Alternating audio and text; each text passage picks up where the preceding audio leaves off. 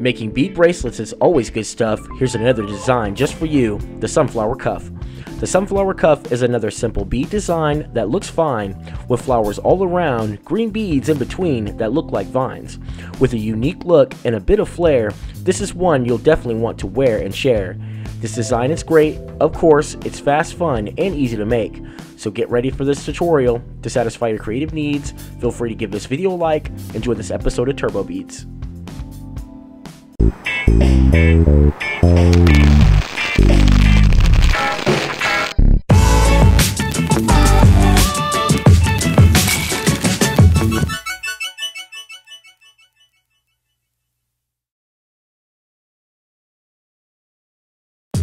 Here's a list of everything you need to make the bead sunflower cuff.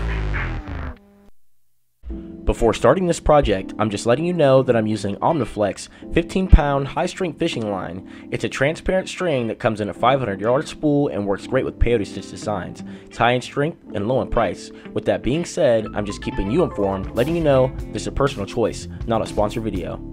Making the sunflower cuff is simple. First thing we'll need to do is to take 1 foot of fishing line and we're going to create the flowers. What you'll do is you'll match up the ends. Then you're going to add a yellow bead on each end of the strings. You're going to let those fall to the bottom. Then you're going to take a black bead and you're going to put that on both strings, just as you see here. Once you have that black bead on the string, you'll let that bead run to the bottom. Then we're going to take 2 yellow beads once again. We'll add 1 yellow bead to one end of the string and a yellow bead to the other. Once you have those beads on the string, let those run to the bottom. Push those beads in a tight formation toward the center of the string. From here, you'll tie both ends of string together with a knot, keeping all of those beads locked into place, also keeping those in a tight formation. When tying your string together, be sure that your knot is tied nice and secure, ensuring that everything stays locked into place and holds together. With this visual, you will see that tying the string and the knot is as easy as it seems.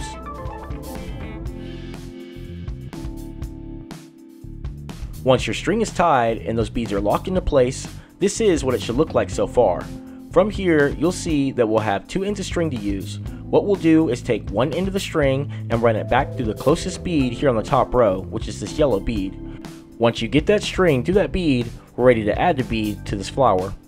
Go ahead and take 1 yellow bead and add it to the string. Now that we have that bead on the string, we're going to run that string through the next bead on that row, which is this yellow bead here on the end. Watch close as I guide the string through that bead, pulling it all the way through until that bead fits right into place, filling in the gap. Then from here, we're going to flip this over using the other end of string that we haven't used yet, running it through the closest bead here on the end, pull that string all the way through. Now that we have that string through that bead, we're ready to add the next bead to that string. Go ahead and add 1 yellow bead to the string. Once you get that bead on the string, you're going to run that string to the bead here on the end. Once you get that string through that bead and pull it all the way through, that bead that was added will fill in the gap, locking right into place. From here, you'll have both ends of strings on the same side of the pattern. What you'll do is you'll tie both ends of string together with a knot, locking all of those beads into place. When tying your string together, be sure that your knot is tied nice and secure to ensure that everything stays locked into place and holds together. With that knot tied and all those beads locked into place, you'll carefully cut off the tied loose ends of string. As you can see, from here we've created a bead flower. This is exactly what it should look like.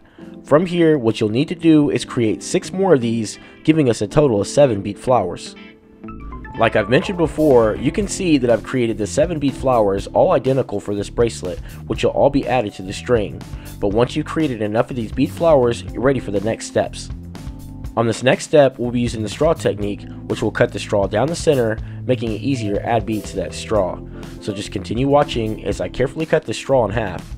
Cutting the straw down the center will make it easier to add beads to that straw. Basically, what we're using is using the straw as a stabilizer for the rows of beads, keeping them straight, aligned, and in place. Once you have that straw cut down the center, what we're going to do is add 3 green beads to that straw. Once you have those beads on that straw, you're going to carefully cut off the end of the straw, keeping it from showing through the sides. As you'll see, that straw will be hidden within those beads, keeping those beads straight, aligned, and in place. With this visual, you will see this is exactly how it should look. There's 3 beads will act as a spacer that'll go in between each of the flowers once added to the string. Again, what you'll need to do is create a total of 14 of these green spacers. You'll add 3 green beads on that straw, carefully cut off the end of the straw, keeping it from showing through the sides, and you'll have a green spacer. So once you've created enough of these green spacers, you're ready for the next steps, which all of these will be added to the string.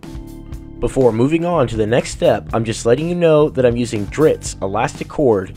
It's an elastic string that works great with bead projects and other things. Definitely a product you won't want to disregard. It comes in a package with 5 yards.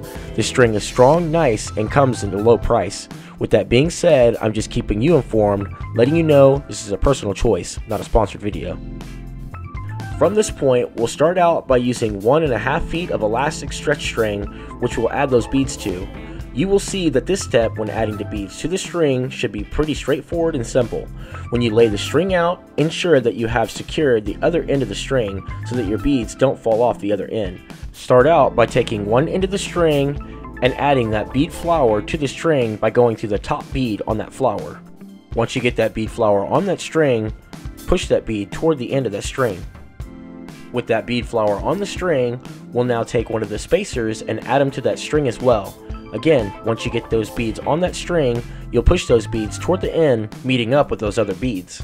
Once again, we'll add another bead flower to that string through the top bead of that flower. Once you get that bead flower on that string, you'll push it toward the end of the string, meeting up with the other beads. Once again, once we've added a bead flower to that string, we'll add a bead spacer to the string as well, getting that bead spacer on the string, pushing it toward the end, meeting up with the other beads. With this visual, you should be able to see the pattern that we're using to create this bracelet. Simple steps of adding bead flowers to the string, followed by a bead spacer in between each flower. I'm going to go ahead and let this step play out a little bit so that you can clearly see the pattern I've used to assemble this bracelet. Continue adding these beads to the string until you have all 7 bead flowers on that string with 7 spacer beads on that string as well. This is what it should look like so far. As I've said before, we have 7 bead flowers on the string with a spacer in between each flower. Once we have this portion all set, we're ready for the next step. For this next step, once again, we're going to take 1.5 feet of elastic stretch string, which will be running the string through the bottom half of this bracelet. Start out by taking one end of the string, going to the bottom bead of the first flower on the end. As you can see here, once you get that string to that bead, be sure that the string is secured on the end so that the string doesn't slip through the beads and can maintain on that string. Now that your string is all set and secure, you're ready to add a bead spacer on that string. Once you get that bead spacer on that string, go ahead and push that bead toward the end of the string, meeting up with the other beads. Then you'll take that string and run it to the bottom bead of this next bead flower. Continue watching as I guide the string through that bead, pulling that string all the way through. With that string all the way through that flower bead, we're ready to add the next bead spacer to that string. Go ahead, add that bead spacer to the string, run that string to the next bead flower through that bottom bead. Get that string through that bead, pull it all the way through, and that bead spacer will fit right into place, as you can see it here.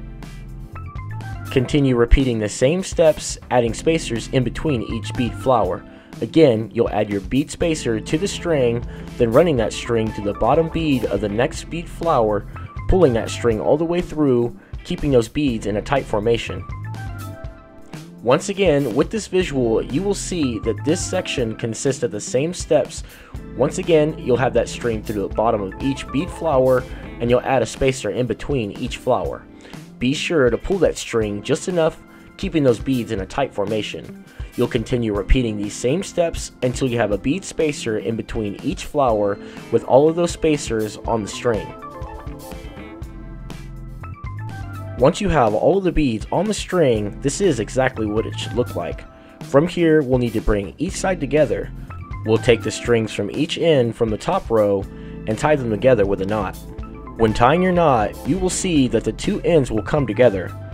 When tying your string together, be sure that your knot is tied nice and secure to ensure all of those beads stay locked into place and hold together.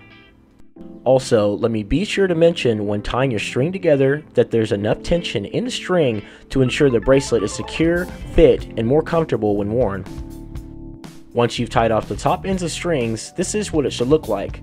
Now we'll take the bottom ends of strings and we'll tie those together as well.